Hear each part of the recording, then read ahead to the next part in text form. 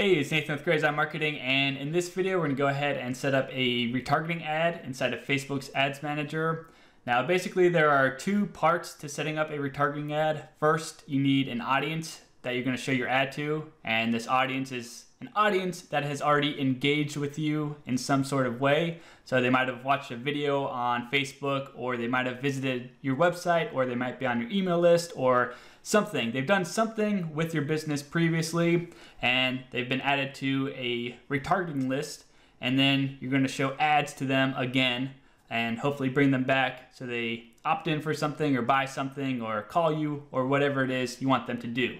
So step one is we need an audience. So let's go do that first. So we go to our Ads Manager, click the Ads Manager, All Tools, and we want to go to Assets and Audiences.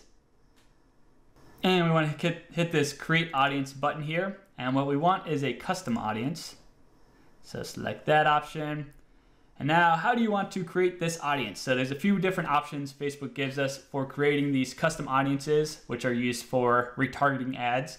So we could upload a customer file. So if you have a list of customers already, their email addresses, their names, phone numbers, physical addresses, etc., you could upload that into Facebook. Facebook will go out there, find everybody in their database that matches the list you uploaded and connect those two together, and you can build an audience that way. Website traffic, so if you have a Facebook pixel installed on your website, which hopefully you do. If not, I have a video on how to install the Facebook pixel onto a website, so go check that out. But you can create a custom audience based off of pages people have viewed or how many pages they've viewed and things of that nature. App activity, so if you have an application like a mobile app, you could create an audience of people that use it. Offline activity, so people that have interacted with your business in-store, by phone, or through other offline channels. So this is through basically a similar concept to customer file, except you can kind of automate the process with different tools. And then engagement, so people that have engaged with your content on Facebook. So this is if they've watched some of your video or engaged with your page or so on. And we're going to actually go through the website traffic step and the engagement step because those are probably the two most common ones. Customer file is pretty easy and self-explanatory. You just upload a file and connect the different fields together. So I'm not going to cover that one, but we'll go through website traffic real quick. So include people who meet any of the following criteria or all of the following criteria. So select what makes sense to you. Make sure you select the correct pixel you want to use if you have multiple pixels. So let me select that one. And then we've got some more options. So all website visitors, people who visited specific pages, visitors by time, and then we have traffic based off of our standard events. So we got general event, page view, view content, lead, purchase. So we create an audience based off of events people have performed. But I'm going to go with people who have visited specific web pages. And then we can select in the past how many days, and you can go as low as 1 day or as high as 180 days. So depending on what audience you're creating, why you're creating it. Obviously this could vary. I'll just go 7 days. So if somebody visited my website in the past 7 days, I want them in this audience.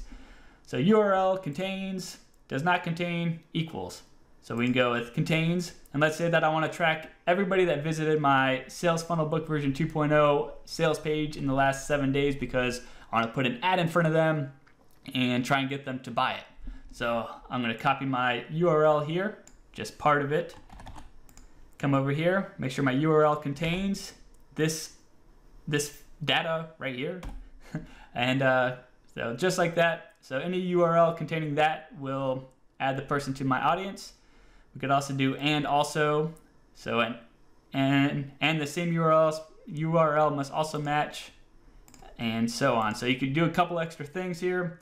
Further refined by, so we could do frequency. So it's greater than or equal to greater than or equal to 2. So if somebody visited my page twice, they'll be added to this audience. Or if they visited it 10 times, they'll be added to this audience. Or we do greater than, equals, does not equal, is less than or equal to, is less than. So depending on what options you have, you might change this. And then let me close that out. Further refined by device. And so you could also create audiences based off of devices that they're on. So all mobile devices, or iOS versus Android versus desktop. And then we also have include more. So basically it's this or these settings down here, or we could include even more. So you can kind of stack things together. Or we could go ahead and exclude people. So we could exclude people that have purchased the book, for example, if we want to do something like that. So several options to make your custom audience. And then we can name our audience. So I'll do visited book page sales page 7 days and create audience. So your custom audience was created. It's going to take a few minutes for Facebook to go through and match everybody up. Okay. Next steps, find new similar to your existing users or create an ad using this audience. For right now, we're going to go ahead and just close this because I want to go over the engagement audience settings. So create audience, custom audience, and then we'll go with engagement. And there are a few options here. So video, which is what we're going to do in just a second here. But then there's lead form, full screen experience, Facebook page. So this one's also a good one, and I use it a lot. So anybody that's engaged with your Facebook page in the last however many days, you could form an audience of people that have performed that action. So that's handy. Instagram business profile, event, etc. So if anything's sticking out to you, you can create an audience off of it. Anyway, we're going to set up a video audience here. So let's go to video and then engagement, choose content type. So video is pretty awesome because you can create an audience of people that have just watched some of your video on Facebook. So they didn't have to like click on anything or leave Facebook in order to do this. So you can usually build a custom audience of people that have watched your video for a lot less money than like getting clicks over to your website or website visitor. So I mean, so you can build a website of people that have watched at least 3 seconds of your video, 10 seconds, 25%, 50%, 75%, 95%. Of course, historically or typically, the more percent of a video somebody watches, the more likely they're going to remember your brand, your company, your services, your offers, etc. But if you just want to build a large remarketing or retargeting audience quickly, you'd want to select one of these lesser options, like 3 seconds of a video. I mean, that's nothing. People will watch 3 seconds. 10 seconds is one I usually choose, so that way they actually saw you for at least 10 seconds of their life, and maybe you imprinted in their mind. So I usually do 10 seconds or 25 seconds, but again, this comes down to testing. If you want a highly qualified remarketing or retargeting list, then you'd select one of these down here. But if you're just trying to grow a big retargeting list, you'd select one of these options at the top here. So I'll just do 10 seconds, and then we can choose which videos we want to target people for. So let me go ahead and find I'll just load up Crazy Eye Marketing.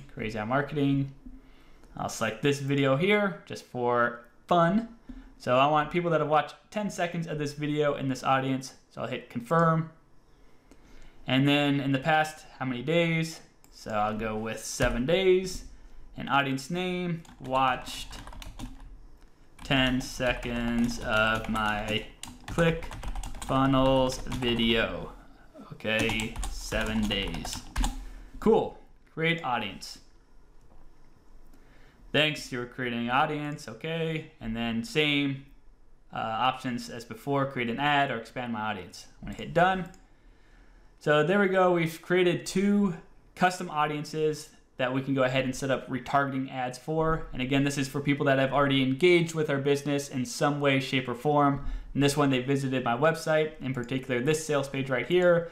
And in this one, they watched at least 10 seconds of my video on Facebook.